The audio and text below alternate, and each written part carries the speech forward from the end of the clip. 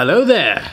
I asked if this was worth reacting to, and someone said there was a good first and last quarter, so and it was high scoring, so that's why I considered it. Let's go.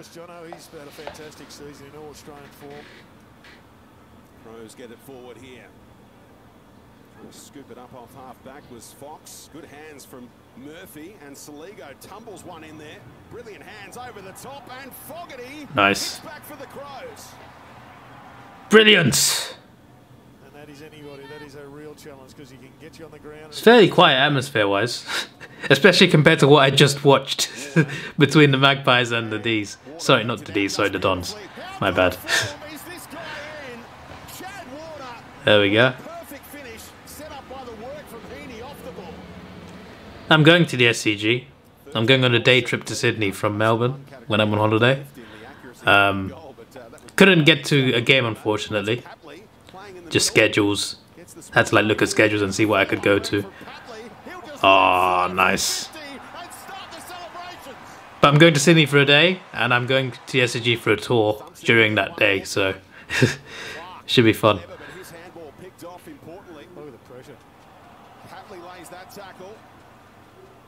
Smith did well initially for the Crows. Miller puts his head over the footy. I mean, it's a bit like pinball. Maybe that's not the best comparison, but it was going. It's changing hands all the time. Sydney had a good start. Maybe not quite as good a start as Collingwood, but a start. Good start. Nice one. Is he alright? Is he just frustrated, or is he injured as well?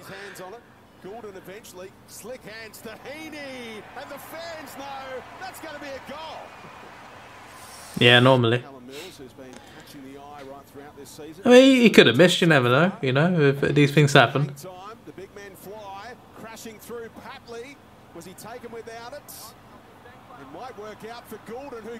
He did.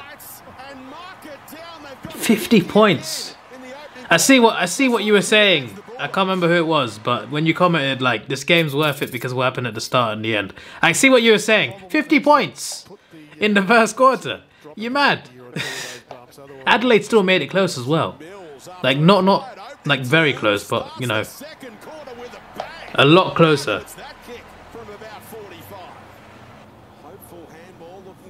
At the moment, it just looks like a Sydney training session, or like a training match, I guess. Yeah, you got a match against the reserve. Let's go. That's a damn good kick. Magnificent. The Crows on the comeback, but not quite because they lost.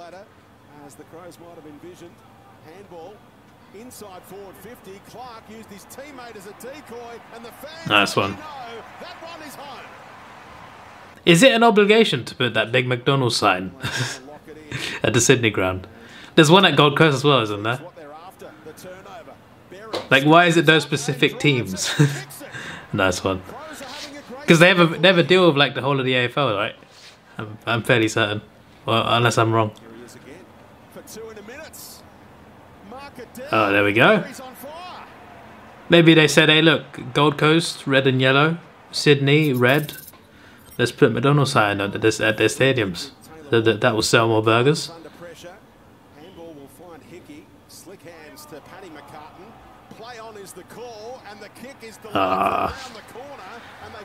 That was good. The Crows have scored some good goals. You know, I honestly can't tell if the fans are having a good time or not. Is it just me? I don't know. It feels like I'm watching community series. Ah, nice one. I mean the atmosphere wise, by the way. I don't mean the game. The game is entertaining. I mean atmosphere wise. But maybe I'm just comparing it to Magpies Dons. Buddy! How many is he on now? I just stopped counting when he hit 1,000. This is another significant goal potentially for Franklin. He's got time to make it 1,032 for Buddy Franklin. I was waiting for that. Gary Ablett Sr. in trademark fashion. He's gone past Gary Ablett Sr. Oh wow, that's big. Gary Ablett Sr. was insane. So is the current Gary Ablett as well. They have some crazy genes, those two. I don't know what's in the genes of the Ablett family, but they're incredible. The Crows have scored some good long-range goals.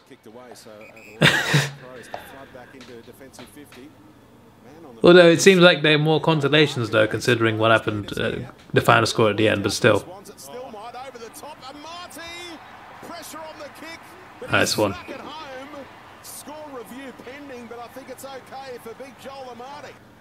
I feel like if the Swans didn't have such a good start, it might have been quite a close game. Because Adelaide came back a little bit. They reduced the margin at least. And they kept up with the Swans, I felt. For 3/4 at least, maybe. At least in the second half anyway. If they hadn't started so badly, maybe the Crows might have done something. I'm just saying. The game was decided in the first quarter, it seems. There we go. That's the killer. Adelaide scored for 85, didn't they? Yeah, they did. Yeah. That was good timing.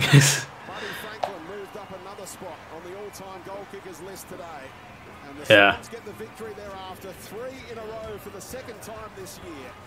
Mr. Franklin is in a line of good names. He might be.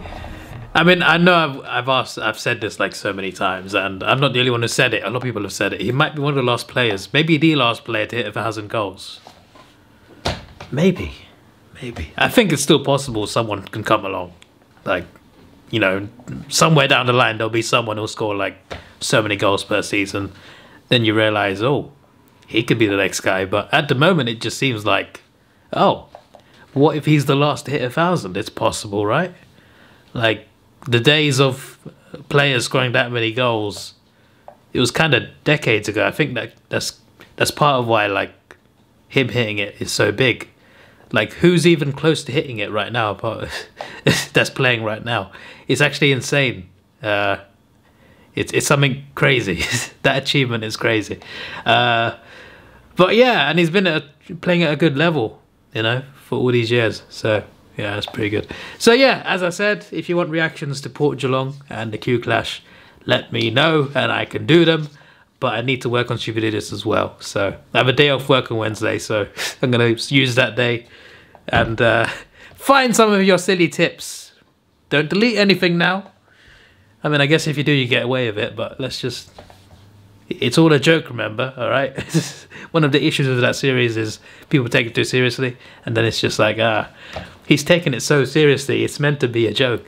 Most of you get it, though. Most of you get it. It's just that some people, you know... And it's fine, you know, people find different things funny. But, like, some people are just like, how dare you come after me? And I'm just like, it's a joke.